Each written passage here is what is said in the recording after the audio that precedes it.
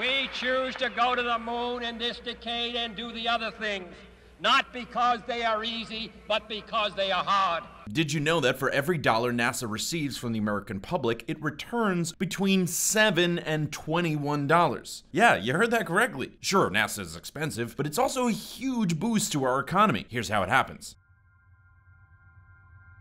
Space exploration opens our eyes and inspires us as we search for meaning in our universe. It's also pretty expensive. New Horizons, which explored Pluto, had a price tag of $700 million. NASA's Curiosity rover, currently on Mars, ran a tab of $2.5 billion, and the space shuttle over their lifetime gave taxpayers a bill of approximately $196 billion. In 2017, NASA's budget was $19.5 billion. That's a number that some say is too high. But these figures don't put all of the good NASA brings the country into perspective. On top of the jobs created by NASA and the tourism to its locations in Texas and Florida, there's something called the Technology Transfer Program. The goals of the program are to identify technologies, inventions, and innovations that might have some use outside of their original purpose in the space program. Seriously, anyone and everyone is free to use them to start a business, improve a business, and create new products. In fact, the Technology Transfer Program has given us things like cell phone cameras, memory foam, MRI machines, invisible braces, and as many as 100 safety features aboard commercial airplanes. Dan Lockney, who's the executive at NASA's Technology Transfer Program, describes the process for identifying these potential spin-offs. Every time a NASA engineer comes up with a new concept, idea, technology, material, software, anything new and novel, we take a look at that, on average about 1,600 to 1,800 times per year, and we determine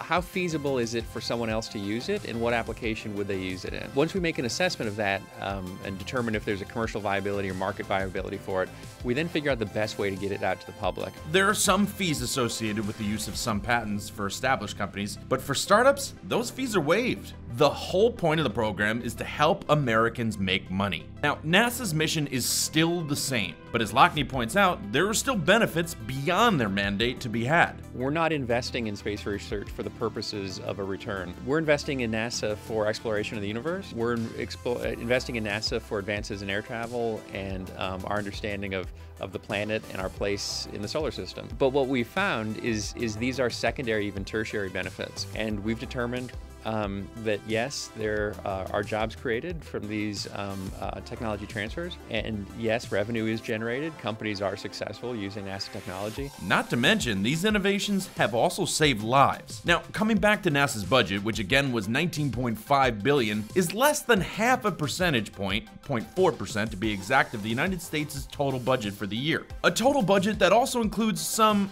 well, unnecessary things. Like a 2010 report that found the government wastes $930 million every year on unnecessary printing, as much as $175 million on maintaining buildings that have been vacant for years, and it's not as high, but $800,000 on pancakes. So NASA's budget may seem inflated, but there's a ton of benefit. In fact, a technology that goes through the Technology Transfer Program could one day save your life.